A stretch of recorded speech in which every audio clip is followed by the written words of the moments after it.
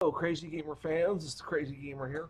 I want to welcome you to this very special edition of Crazy Gamers Games. I have talked about in previous videos how I'm building a Imperial Knight Castellan into incorporating a lot of electronics in it to make it light up, move, and display the health bar and things like that. But I also want to teach a process of how you can apply these concepts to any kind of model, large or small, whether it's a Warhammer model or any kind of model or scratch built item.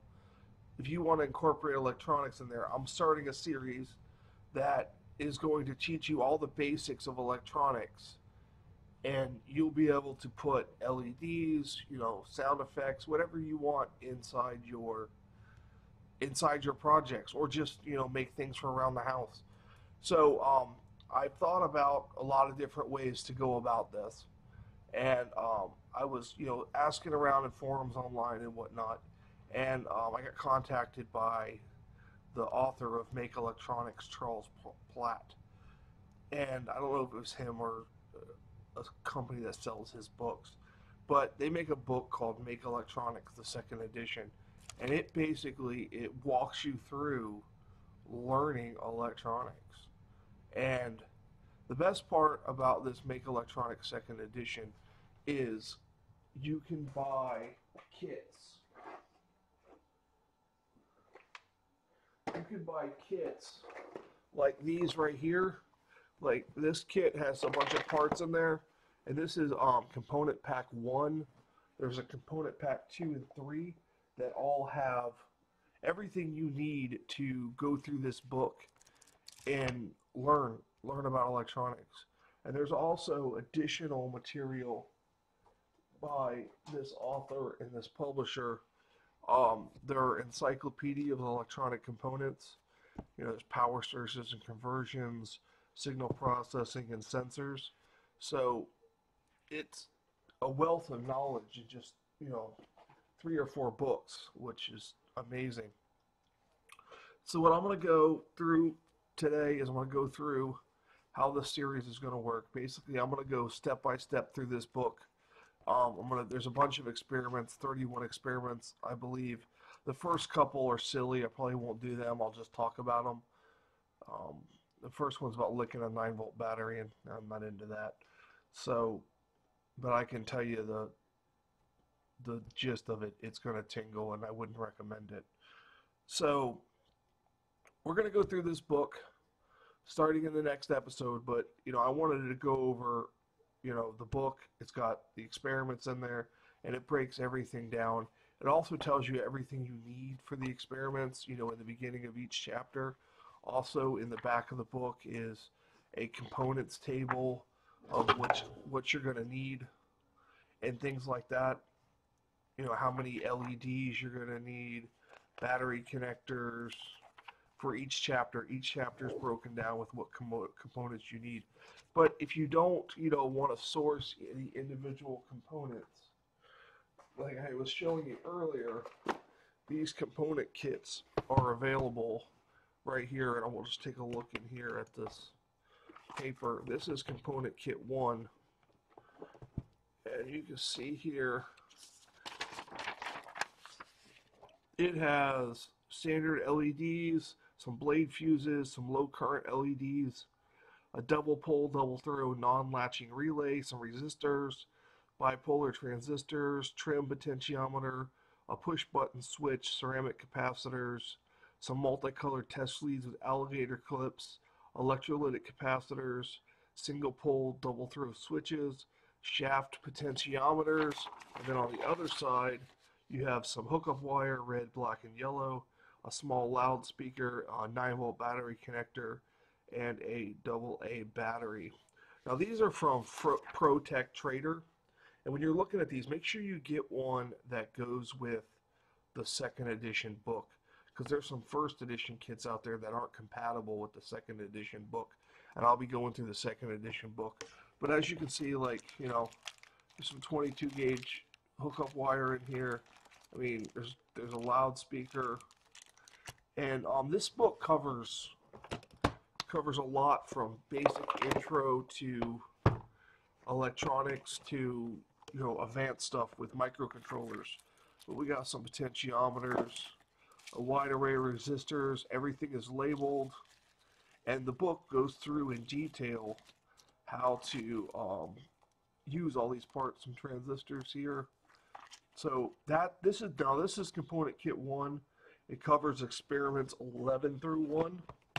And then over here in a similar looking box is component pack 2.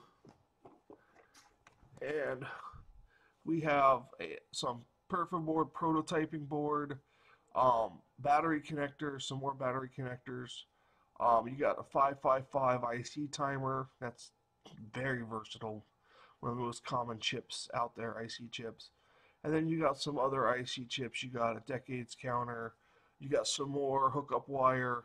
And then you got some AND gates, NAND gates, NOR gates, OR gates, a binary counter, and a 3-input NOR gate.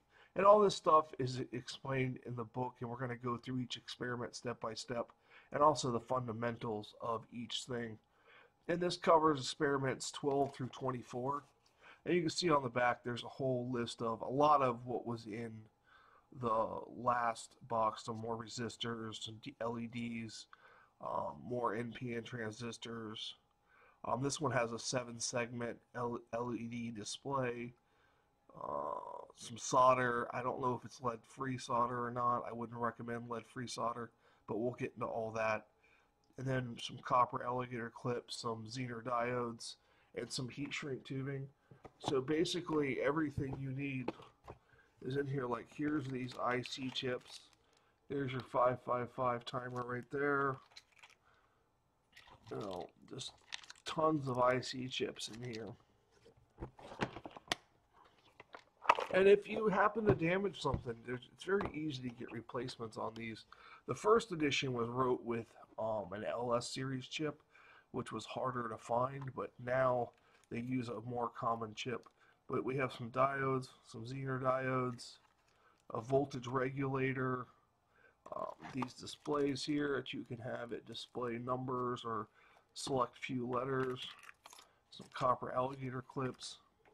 I have not gone through all the experiments in the book. I want to do that with you and go through one by one, a whole bunch of resistors, more LEDs. Always have fun with LEDs. So this is pack 2. This is component pack 2, also from ProTech Trader. And then finally, we have this nice box that's different than the others, but there's a reason for that.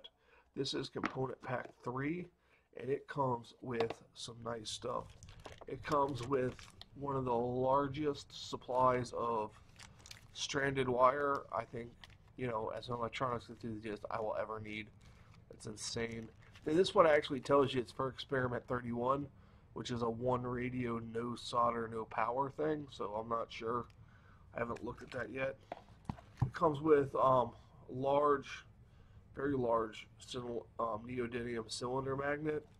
It comes with some magnet wrapping wire, a lot of 22 gauge solid core hookup wire, some rope for whatever that's for. You have a large speaker, and then it also comes with an Arduino microcontroller. And I'll be going into great detail when we come to this section of the Arduino, because that's the microcontroller system I'm using for the electronic night. And then it comes, and then this is nice, the actual box that the stuff comes in is for a project. It's a speaker enclosure for experiment 29, filtering frequencies. So the box they actually send you is going to be used in a product. But you get some more cylinder magnets. You get a, crystal earphone, some more integrated circuits, an op amp. This one's interesting. It's a 2-inch paper cone loudspeaker for destruction of a loudspeaker. So, that's something. And then there's various resistors and, the stuff you need for the last few experiments in the book.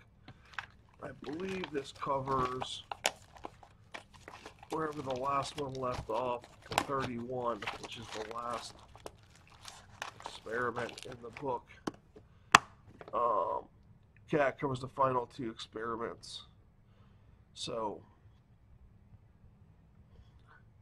and it says this doubles as a speaker enclosure for experiment 29. So, now that's the kits. Now they make deluxe versions of these kits that come with the tools you may need. Other stuff that you may need from looking through here tools wise, a soldering iron.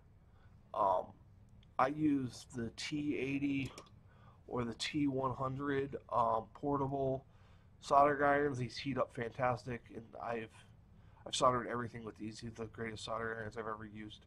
I've used tons of soldering irons. They're temperature controlled. They're programmable. The tips are, you can change the tips very easily. This one is run off USB-C, and it can be run off a USB-C power bank. This one is DC 12 to 24 volts with a 5.5 millimeter jack, 2.3 center positive, I believe. It's a very common jack, and you can run it off of a 12 volt battery pack if you have the right connectors. But I just run it off a wall plug, but it's fantastic. You're going to need some solder. The kit does come with solder. I recommend lead solder. This is a rosin core solder from Kessler. They're one of my sponsors, and I would recommend that. This is 0.03 inches, and this is 0.015 inches or 0.021. I recommend for projects like this, the larger 0.03. The 0.01 and 0.02 are more for surface mount components. So you don't really deal with surface mount in this book very much. Also, a meter. Like I said, the deluxe kits, they come with a meter. They come with a soldering iron, but they offered those. I didn't need another meter. I use these Illumi. These were sent to me. They are fantastic meters. They're actually graphing meters. They have built-in basic simple oscilloscopes for testing frequency, and then you can see the wave action. You can see pulse width modulation. It can test diodes, capacitors, microamps, milliamps, and stuff like that. So I have that, and then I have a set. The test leads I use have interchangeable tips on them, so I can put alligator clips on them, things like that. Different probe ends. I have a whole little bin here of different tips that can go on the end of these, and it's very versatile. I like to have 2 meters, one with alligator clips so I can measure inline current, and then I like to have another one with just the probe leads for measuring voltages, resistances, and things like that, and still also be able to measure current. Also, you can, for projects like this, you can get these meters are a couple dollars, if that. They're unfused. They're very, very cheap, but for simple electronics, they're fine as long as you're not testing your wall electrical, especially not 240. But if you're just doing small voltages DC and small amperage DC, this little meter right here would work fine. I keep alligator clips on it because I mostly use this for inline current. So it's just, if I break this, it's a couple dollars. If I break one of my other meters, it's a little more costly. So that covers meters, tools. Need a small screwdriver. This is just a Maxcraft. It has interchangeable bits that are stored in the top here. So I just use one of those. Hobby knife. I'm sure everybody has a hobby knife. Pair of needle nose pliers. are very good. A pair of flush cutters. Now these are flush cutters. These are not wire cutters. I do recommend a pair of wire cutters. Not 100% necessary, but I recommend a pair of tweezers. That's not necessary. What is necessary is wire strippers. And this type of wire stripper where you put the wire in and you just pull it is just, it's fantastic. It's just fantastic. The old wire strippers where you have to hold it and squeeze just a little bit, this pretty much just strips the end, and it does fling it somewhere, but just to clean it up later. So I really recommend those wire strippers. Some desoldering braid is good. This is desoldering braid on a little wheel. It just, if you make a mess up on the solder, you can desolder it pretty easily. And some flux, like a flux pen, would be helpful. I use a little toll of Kessler's tacky flux. They send me when I buy solder, they send me a couple tubes of this. It's thick, and you have to be gentle on how much you put down, but it's a very good flux. It's RF741. It gets a little messy. You can use alcohol to clean it up afterwards. You can also get flux in a flux pen. And I do have a flux pen, but where is it? Let's see what else we have here. Right here, flux pen by SRA. So, flux pen, this works great. It has just a little tip on it. Dab it on there, clean it up. You can reheat solder joints, and they'll flow together. And things like that. That's basically it for the tools you're gonna need. These kits come with pretty much everything, and like I said, if you get the Pro, the deluxe kits of these, they come with a meter, they come with a soldering iron, they come with just about everything you need for the books. I didn't need any of that extra stuff, so I just basically had them send me just the components. I mean, I even had most of the components, but now it's all in a quick spot. I can just grab, I can move to a chapter, like here's experiment 3, our first circuit. We need a 9-volt battery, some resistors, an LED, some alligator clips, and a meter. So I just go to, component kit 1, grab the stuff, grab my meter, and build the circuit. Do what it says, build the circuit. Learn to identify resistors. Learn how to hook up a circuit, and learn how to check resistors with a meter. We're going to go through all these. Some episodes, some will be a couple experiments in a video, and some, there'll be a lot of background information that you need to know. I'll try not to make it too boring. Really, this experiment 1 is having you lick a 9-volt battery and then test it with a meter.